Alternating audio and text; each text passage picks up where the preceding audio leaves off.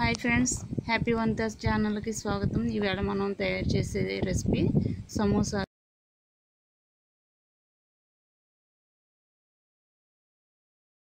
సమోసా కర్రీకి కావాల్సిన ఐటమ్స్ ఇవి: ఉల్లిపాయలు, పచ్చిమిర్చి ముక్కలు, కరివేపాకు పీసెస్, టమాటా పీసెస్, నెక్స్ట్ కొత్తిమీర కట్ చేసుకున్నదనమాట. ఇవి మెయిన్. కర్రీ చేసేటప్పుడు మీకు ఉప్పు కారం అది ఎలా వేయాలో మీకు చూపిస్తాను. ఓకేనా? ఇది ప్రిపేర్ చేసుకుందాం. సమోసాకి మైదా పిండి,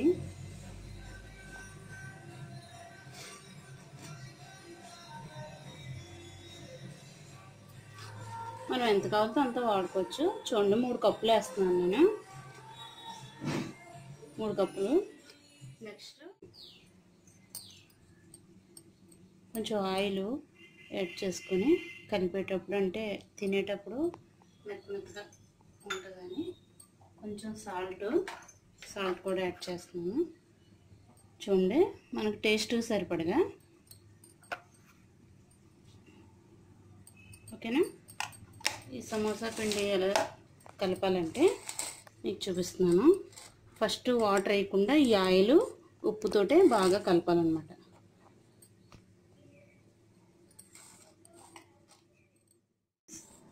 మొత్తం ఆయిల్ వేసాం కదా, ఆయిల్ ఉప్పు వేసాం కదా. చూడండి, మొత్తం పిండి అంతా కలిసేలాగా ఇలా కలుపుకొని ఇప్పుడు వాటర్ వేసుకొని కలుపుకున్నాము.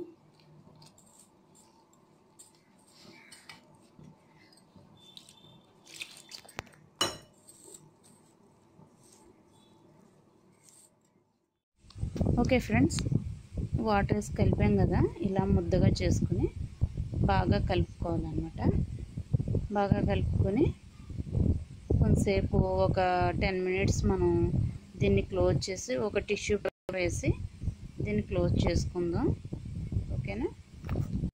ఓకే ఫ్రెండ్స్, వాటర్తో కలిపాం కదా, దీన్ని ముద్ద చేసి టిష్యూ పేపర్ వేసి దానిపైన క్లోజ్ చేసుకుందాం.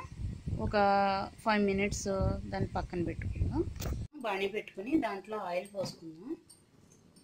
ఇది సమోసాకు అనమాట. సమోసా కర్రీ ఎలా తయారు చేయాలో చూపిస్తాను మీకు. ఆయిల్ అంత వేసుకుంటే సరిపోతుంది.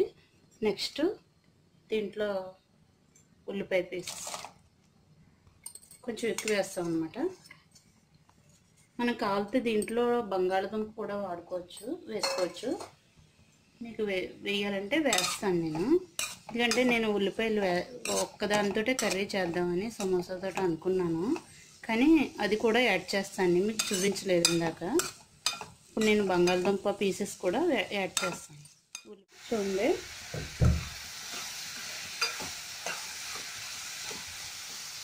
కొంచెం పచ్చిమిర్చి పేస్ట్,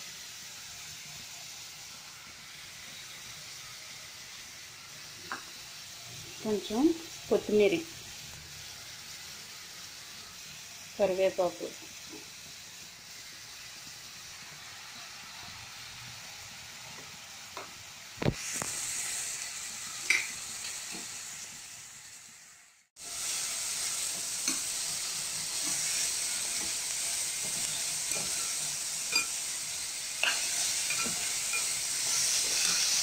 కొంచెం పసుపు యాడ్ చేసుకున్నాం. దీనిలో కొంచెం పసుపు యాడ్ చేసుకున్నాం.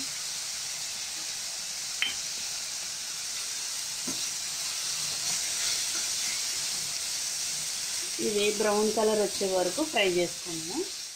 చూడండి, టమాటా పీసెస్ కూడా వేద్దాం.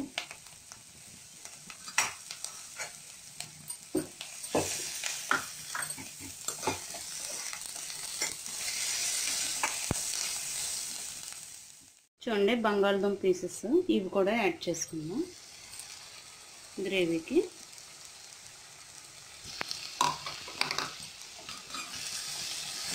ఒకసారి మూవ్ చేసుకుని చూడండి, ఇలా వేగుతుందన్నమాట. వేగిన తర్వాత ఒకసారి ఒక 2 మినిట్స్ మనం మూత పెట్టుకుని ఒకసారి మగ్గనిద్దాం. బంగాళదుంప కొంచెం మగ్గితే బాగుంటుంది, అందుకనేసి మగ్గనిద్దాం. చూడండి ఫ్రెండ్స్, పచ్చిమిర్చి వేసాం కదా, కొంచెం కారం యాడ్ చేసుకుందాం. 1½ వేసుకుందాం.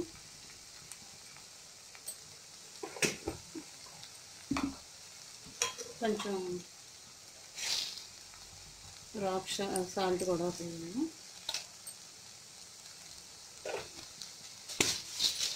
ఓకేనా, ఒకసారి అటు ఇటు మూవ్ చేసుకుని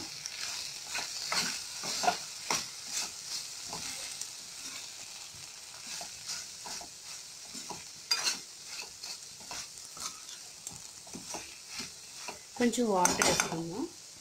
ఎంతో కాదు, ఎక్కువ వేసుకోవద్దు, కొంచెం.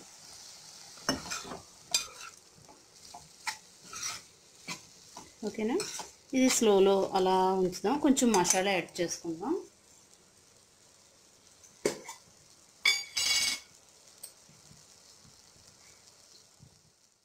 ఫ్రెండ్స్, కొంచెం మసాలా కూడా యాడ్ చేసుకుందాం.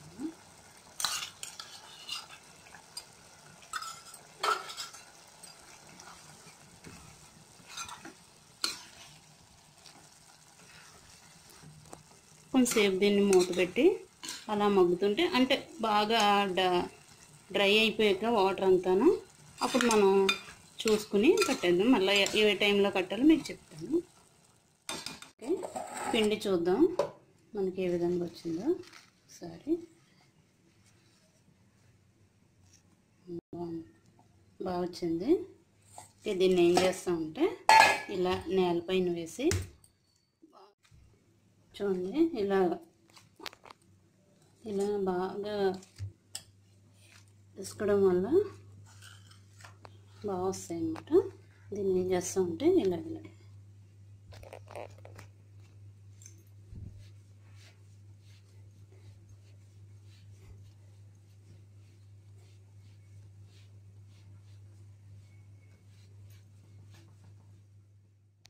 పీసెస్ కింద కట్ చేసుకుందాం.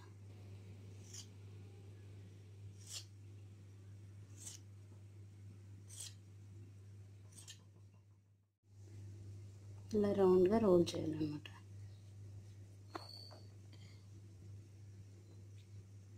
ఓకేనా, ఇలా చేసి దీన్ని అప్పడంగా చేద్దాం.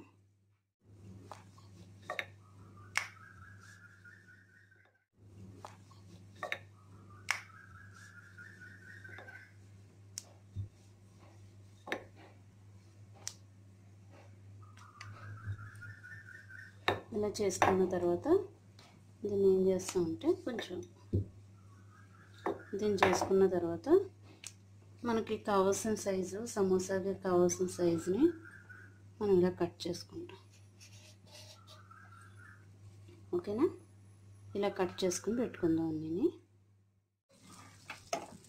కర్రీ ఎలా తయారైపోయింది, సమోసాల కర్రీ. నెక్స్ట్ మనం సమోసాలు చేసుకున్నాం కదా, ఇది దాంట్లో పెట్టుకుందాం, సమోసాల్లో పెట్టుకుందాం ఒకసారి. ఓకేనా.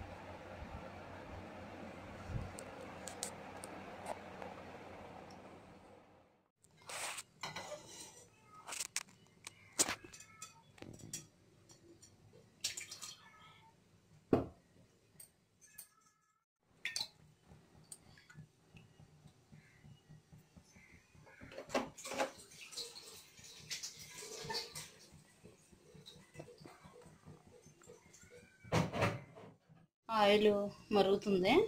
మనం చేసుకున్న సమోసాలు ఇందులో వేద్దాం.